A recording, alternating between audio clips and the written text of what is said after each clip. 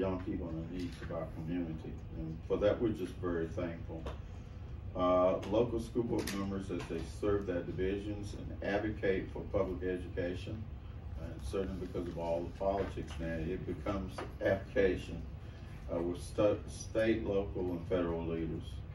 The foundation for any student's success, of course, is leadership, someone being an avid, and support.